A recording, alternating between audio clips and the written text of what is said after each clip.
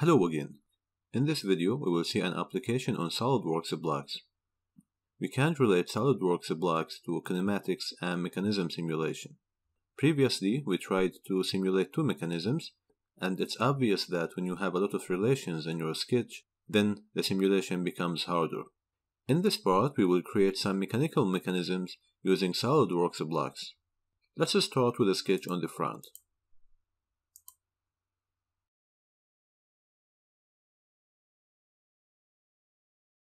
Draw a rectangle with the following dimensions.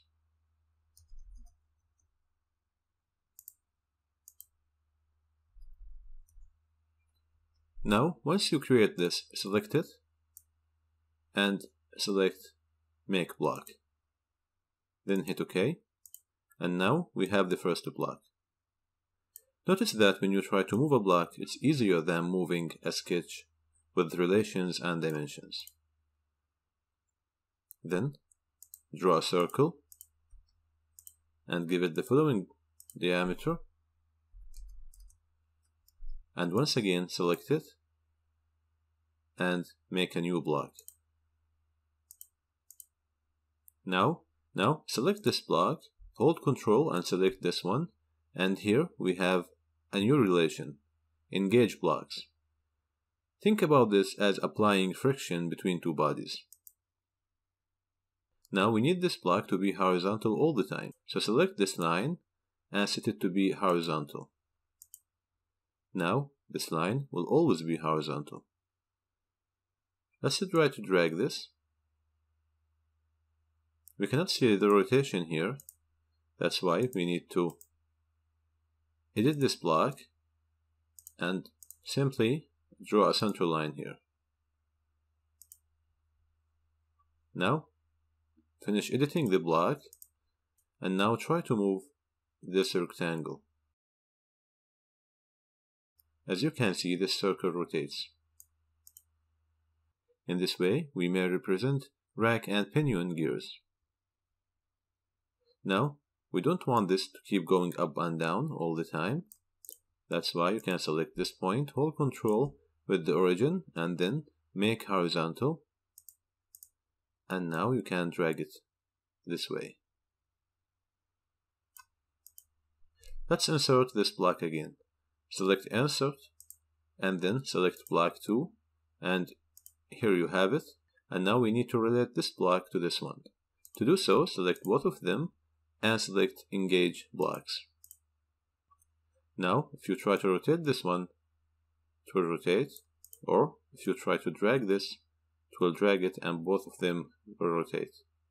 But here, this one is not fixed. That's why you can select this point and set it to be fixed. This point won't move now. Try to drag this. And as you can see, this one was fixed all the time. Draw another circle and draw a center line here and define this as a new block. And now select this, and now select this block and this one, and then engage blocks. Then set this point with this point to be horizontal. Now when you drag this, all of them will rotate. Insert the second block again and place it somewhere here, and then make these horizontal and then engage them. And let's see what happens. Now, in Solidworks blocks, we can define a build from here. So, let's insert the second block, one here, and let's say one here. Now, fix these 3 points. Make fix. Try to rotate this one. It rotates, but it's not connected to anything else. Now when you select belt or chain, you simply select this one, and they are connected by a belt and select this one. Now you can reverse the direction of this build, like in this case, or in this case, or in this case. Keep it this way, then hit OK. Now let's try to move any of them. As you can see, all of them are connected now. Select build again, and this time select this one. Make sure not to select it from here, because in this case it will select the build itself. So click here and then click here and hit OK. And now let's move this, and the whole system moves.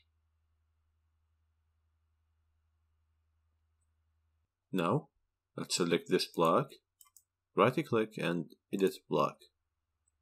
Select point and insert a point somewhere here.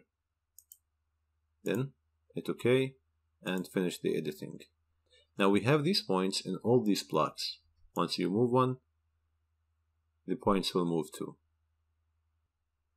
Now pick a line and draw a line somewhere here, and set this point with this point to be vertical, and set a distance between them to be 33. Give this line a length of 60. And now select the line and select Make Block. We have another block now. We don't need this dimension, so just delete it. And for this point, we need to fix it. Select this point, not the line, and select Make Fix.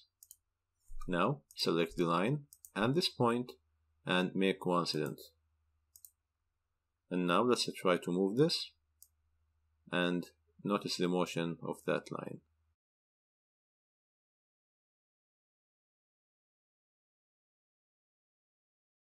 If you try to simulate this without blocks, then you will need a lot of relations and a lot of dimensions, and you will not be able to achieve some connections like here.